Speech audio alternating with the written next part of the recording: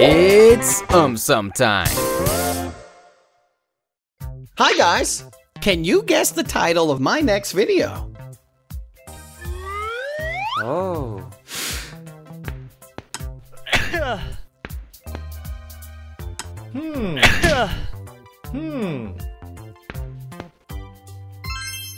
Hurry up! Write your guess in the comment section below.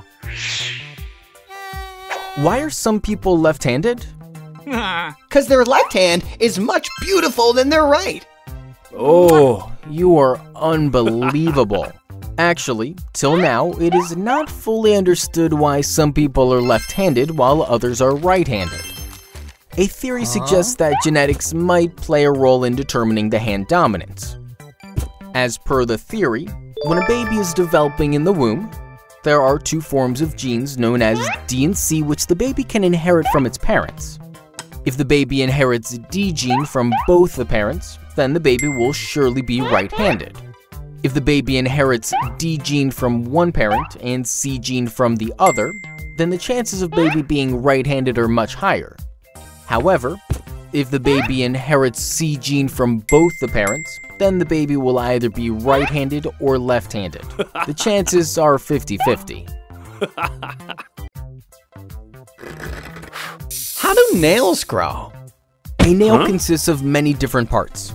The visible part of the nail is called nail plate. Nail plate lies on the nail bed. Can I sleep on that bed? Oh, just listen. Oh. Matrix is the area where nail growth originates. It lies below the skin. Matrix has specialized cells which keep dividing and creating nail cells. The nail cells grow and produce a hard protein called keratin. Then, these keratin-filled cells are pushed forward as more new cells are formed behind them.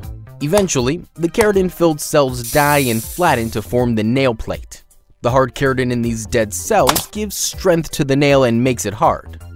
But what is the use of these nails?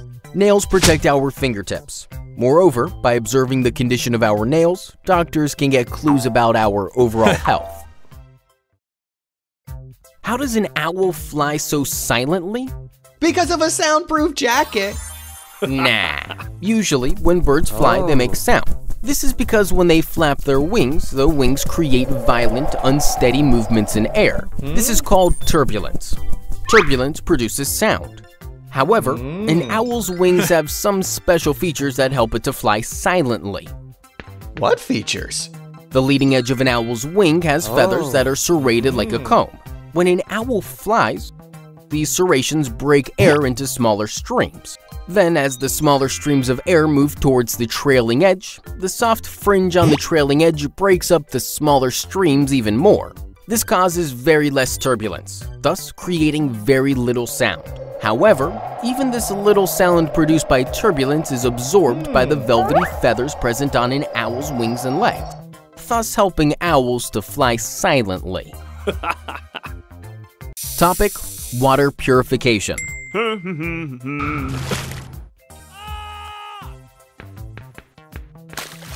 Why is alum added to water? Because water does not like to be alone. It wants somebody's company. Nah. Alum is added to purify water. Alum is aluminium sulfate. It acts as a coagulant. A coagulant attracts and binds with extremely fine and small particles to form a large particle. Ew, I won't use it. But why? Because it will attract all small insects and make a large insect. Oh, you're just unbelievable. When a solution of alum is added to impure water, it attracts and binds with contaminants and fine suspended particles of mud, dirt, etc. to form large particles. Being large, these particles can be removed by filtration, or when they settle down due to gravity, they can be removed through decantation, giving us pure water. Topic: ear. How do ears help with balancing? They really do. You don't believe me. Okay, can you play guitar and walk at the same time? How do you think you were able to maintain your balance?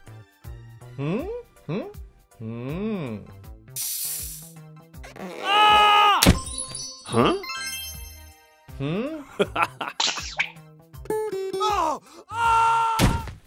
Do you know why you can't balance yourself anymore?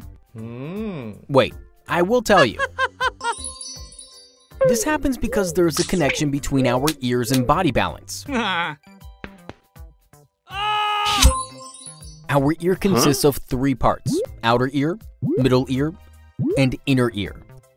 Our inner ear works in sync with our eyes and muscles, helping us maintain balance while we are doing various activities. The inner ear consists of 3 semicircular canals called superior semicircular canal, posterior semicircular canal, and a lateral semicircular canal. The 3 semicircular canals are arranged in 3 different positions. Each of these canals has a fluid called endolymph and hair cells called cilia at the base. Whenever we move our head, the fluid moves, resulting in the movement of the cilia as well. When the cilia moves, it sends signals to the brain informing which direction our head has just moved in. Each canal has different functions as per the movement of our head. Hooray! When we move our head up and down, the superior semicircular canal helps our brain to understand the yes motion. When we tilt our head towards our shoulders, the posterior semicircular canal helps our brain to understand the tilting motion. When we move our head from side to side, the lateral semicircular canal helps our brain to understand the no motion. It was too complicated, right? Okay, don't worry about it. Relax. Why don't you go on a merry-go-round?